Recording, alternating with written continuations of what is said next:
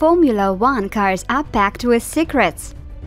Despite ever-increasing rules restrictions, engineering teams keep coming up with new ways to go even faster.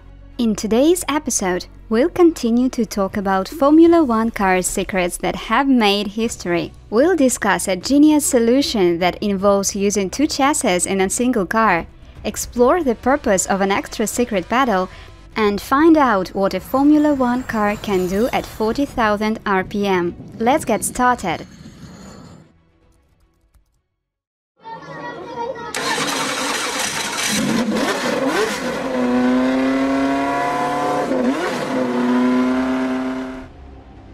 In the late 70s, Formula One cars started using ground effect technology more and more. These involved flexible skirts and sometimes even a fan at the back, often called a vacuum cleaner. The closer the car was to the ground, and with a narrow front and a wider back, the faster the air moved underneath it. These gave the car extra downforce and made it faster in corners. But these also made the cars less stable and more dangerous. So, starting in 1981, there were new rules. Flexible skirts were banned and cars had to be at least 6 centimeters off the ground. But Colin Chapman, a Lotus engineer and a pioneer in using ground effect and flexible skirts, found a way around this. He created the Lotus 88 car, which had two chassis in one car. The internal chassis included the main body that held the gearbox and engine, along with the suspension. This suspension was soft, which made the car more comfortable and responsive. Then there was an external chassis, sort of like a car within a car. It had a stiff suspension and was mainly for aerodynamics. When the car moved, the aerodynamics pushed the internal chassis down. This brought back the ground effect and the skirts on the sides. After that, the external chassis would go back to its starting position. Pictures show a gap between the two chassis. This design made the car both comfy and agile, while also bringing back the ground effect and skirts. And it did all this without breaking the rules, at least technically. But the story doesn't end happily. Other teams couldn't copy the design and complained a lot. Even though the Lotus 88 passed all the checks, it was eventually ruled out for using active aerodynamics. So this clever car, which couldn't be a champion, never got to race in the 1981 season.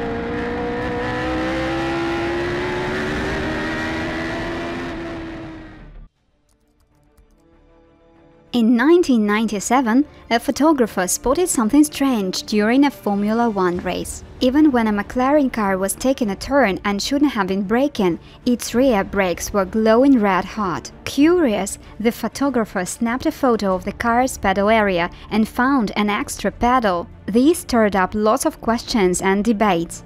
So what was the secret? Turns out McLaren had added an extra brake cylinder that was only connected to the right rear wheel. This tweak made the car's chassis more agile in turns. Here's how it worked. The driver would use the regular brake pedal to slow down, but in the middle of the turn, they'd use the extra pedal to brake only one of the rear wheels. This allowed the driver to speed up while turning, making the car rotate better and fixing understeer issues. You won't believe it, but this small change instantly shaved off half a second from their lap times and even led them to win several races that year. But then photos surfaced showing either 3 or 4 pedals in the car, which really got people talking. Sometimes there were 2 clutch levers on the steering wheel and 2 brake pedals. Other times there was 1 clutch lever on the wheel, a separate clutch pedal and an extra brake pedal. By 1998, the system had gotten even better. Now drivers could decide during the race which rear wheel to brake, but the spotlight was already on them, and many protests followed. In the end, this clever yet simple hack got banned. The reason?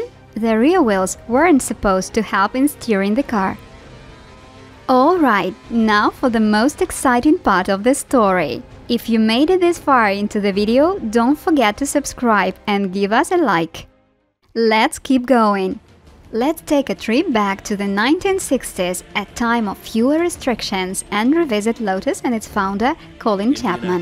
In 1967, Chapman saw an intriguing design for an IndyCar race car. Although two of these cars crashed, one led for the entire 500-mile Indy 500 race until a technical glitch, a bearing failure, took it out of the running.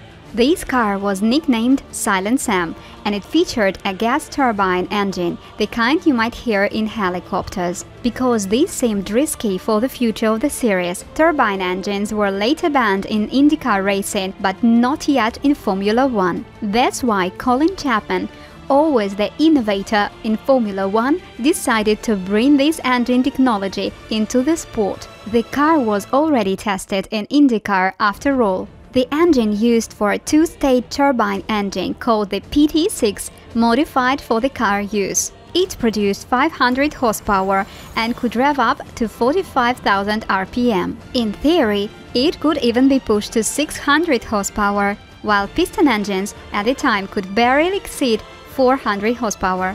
Air came in through an intake at the front, got compressed, mixed with kerosene, and then ignited. The turbine spun, and the exhaust gases exited from the top, flowing along the body toward the rear wing. The car ditched the transmission altogether, but it did feature all-wheel drive without any gear shifting. So there you have it, a glimpse into the adventurous spirit of 1960s motorsports and one of its key innovators, Colin Chapman. On paper, it seemed perfect. More power than the competition, no loss from gear shifting, and all-wheel drive for extra stability. But there were issues. Because the car didn't have engine braking, the brakes had to be seriously beefed up.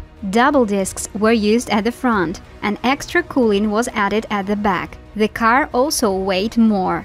It needed larger fuel tanks that could hold 270 liters because fuel consumption was almost 100 liters per 100 kilometers. The all-wheel drive added weight too. In the end, the Lotus race car weighed 100 kilograms, more than its rivals.